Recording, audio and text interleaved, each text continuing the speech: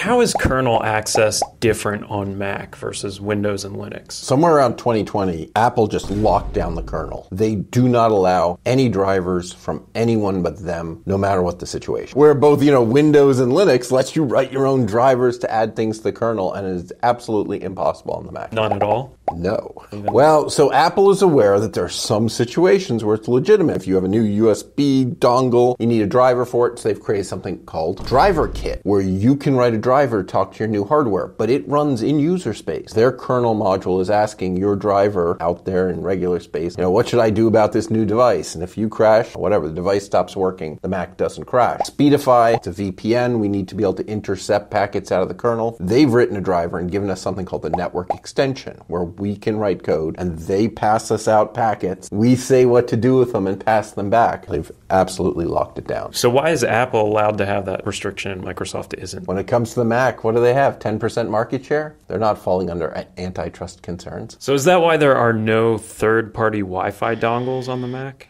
Yes. Before 2000, you could go to Amazon, buy, a USB Wi-Fi card, and it would come with drivers for both the Mac and Windows. And now there aren't. They only come with Windows. They don't work on Apple. The only thing you can get is Apple cards for Apple. In fact, it's only the ones that come built into the Mac. I don't see any reason why you couldn't write a Wi-Fi driver in Driver Kit. But I might just be missing something because no one has. None of these cards come with a driver for Mac at all anymore. You are just stuck with what comes with your Mac. Yeah, I think they ended that around 2019 or 2020 because...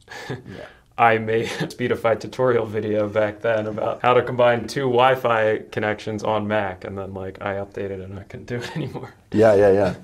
I remember that. That was brutal. It really hurt us. Yeah, kept getting comments like, I can't do this. Why isn't it working?